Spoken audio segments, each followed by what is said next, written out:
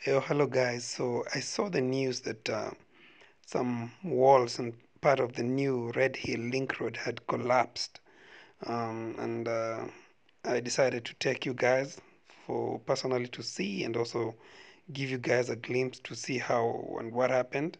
So yeah, just follow me. So yeah, it's been strange. It's been raining in Kenya in January, which in a um, normally January is usually very dry. And so this week, some part of the wall just collapsed. I think number one is because of the rain. So the sand around this area, the soil around this area, it's usually the red soil, which is number one very fertile, but at the same time it's usually very weak. So guys building houses and roads usually really need to do a lot of have strong foundation for the same. So the wall was built just to prevent the soil, number one, from eroding when it rains, and number two, not to collapse. So um, I don't know if the engineers did a bad job, or I don't know if the rain was too much for the wall to hold. So just follow me and let's explore. So just leave a comment, leave a like, and don't forget to subscribe. Thank you.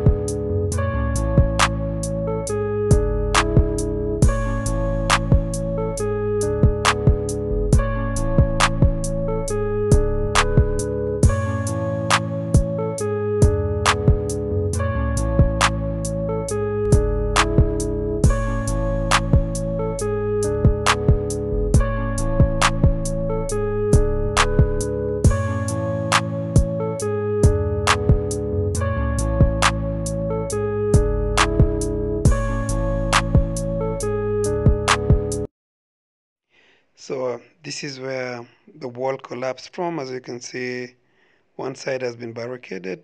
So I think it's still under renovation. So just leave a comment and have a peaceful day.